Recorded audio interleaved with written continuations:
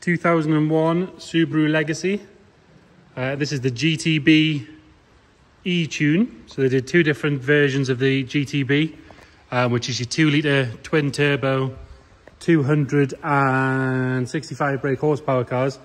You did the normal GTB, which was no stereo and a few things stripped out of it, or the E tune, which had a stereo, a few more options like aircon, and slightly different final drive on the gearbox so that it had slightly better fuel economy on motorways, things like that.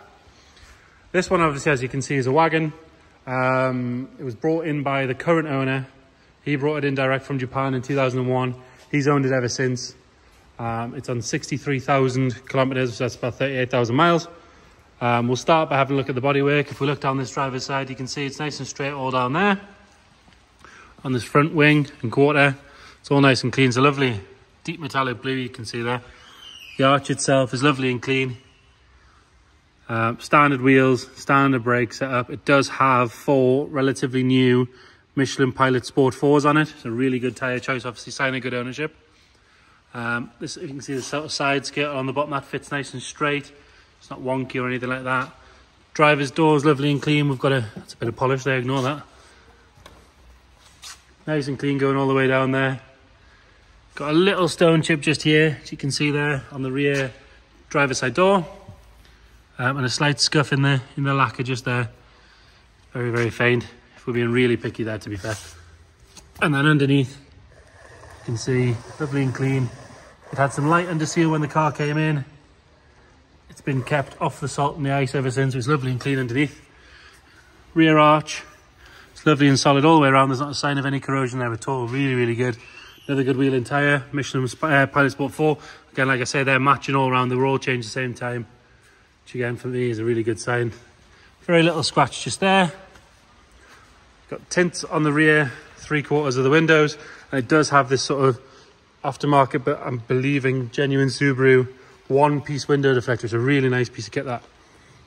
Going up onto the roof, you've got no stone chips at all on that pillar, lovely and clean. Same story for across the screen. You've got one little one there. Roof itself, lovely and straight all the way back. You've got this nice little hump here as well. Lovely and clean all the way along. All the rubber on the running board's nice and tidy as well. We do have this little ding here, which you can just see there, which an interesting story. I can provide pictures if you want.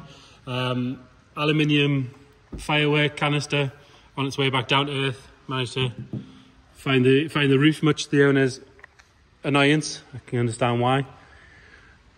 Spoilers all lovely and clean there as we come around on the back. Bumper corners are all nice and tidy. You've got a very small little scratch just there for being particularly picky. And then again, so the B on GTB stood for Bilstein, because it's got Bilstein suspension setup on it, so dampers and all that sort of stuff, so it does ride lovely. I have briefly taken it down the road. It drives really, really well. Lovely and clean underneath there, as you can see.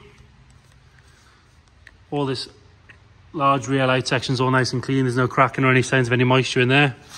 Again, if we look at that passenger side, nice and straight, no ripples. It's not full of filler or anything like that. Got some of the standard obligatory Japanese car stickers in there as well from when it's been on the road in Japan. This rear arch, lovely and solid all the way around. Another clean wheel in Michelin Pilot Sport 4. And again, same story. Side skirt, lovely and straight. Into there, nice and clean. As you can see, inside the arches are lovely as well. Going down this side. Getting out this passenger door, lovely and clean. No sign of any marks. The colour is gorgeous on this car. It's really, really nice. Quite often see Legacies in sort of dark reds and golds and things like that, but this blue is really good. Front arch, lovely and clean. Got a very slight little mark just here. It's in the lacquer rather than in the paint. And then round onto the front. Standard Subaru, so it could do with the headlights being polished. They're not bad, but they would benefit from a polish. So you've got the C-Tune badge here. Bonnet itself, it's got a little bit of crazing on the intercooler scoop, which pretty much every Japanese one I think I've ever seen does the same thing, just from the heat. Standard stuff really. And you've got a small ding just here, a couple of watermarks which we haven't really polished off, which we'll get to. Again, you can really see that colour from there as well. Move around on the interior. So again, the GTB's got stereos and things as well. It does have quite an expensive double din Kenwood unit in there. Don't know if you can see that, it's a bit dark in here. But we do have the original one in the boot as well. Standard Legacy mats. This door card's lovely and clean. Driver's seat. Off a bit of dust there from one of us jumping in and out, we'll ignore that. It's lovely and clean. There's no sign of any wear at all on that bolster. It's nice and firm all the way down. No sign of any ingrained dirt. Steering wheel, again, lovely and clean.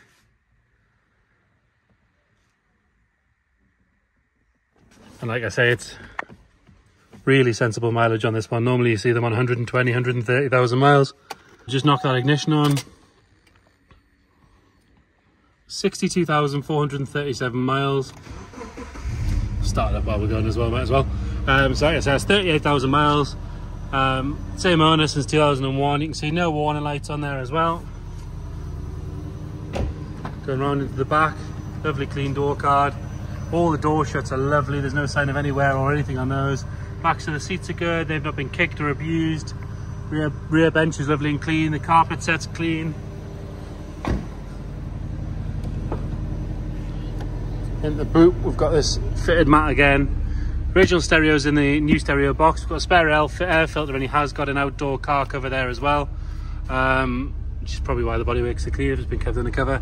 We've got this retractable dog guard here as well, and also a proper pull-out load guard. Now, normally these things on a car of this age are saggy and horrible, but that's lovely and tight all the way around. All the glass is nice and clean. Quite often on these Legacies and things like that, pillarless doors, they end up scratched, but it's really, really good. Let's shut the door checks there, all nice and tidy. Headlining is good as well. No sign of any wear or anything on that, or any marks. No funny smells in there. No sign of any moisture. And then passenger seats as good as the driver's side. Really, really good. No sign of any wear on the bolsters, as you can see. We'll show you the exhaust there. So there's nothing coming out the back there now. We'll have a look under the bonnet.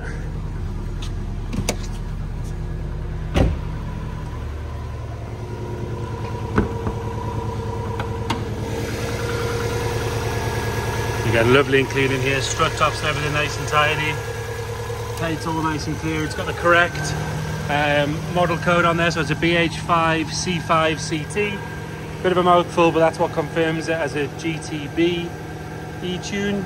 Like I say, 2 litre twin turbo, 250 odd horsepower, so it's not going to be slow. And of course, 4-wheel drive. It is cold, but we'll give it a little rev. Not going to rev it too hard.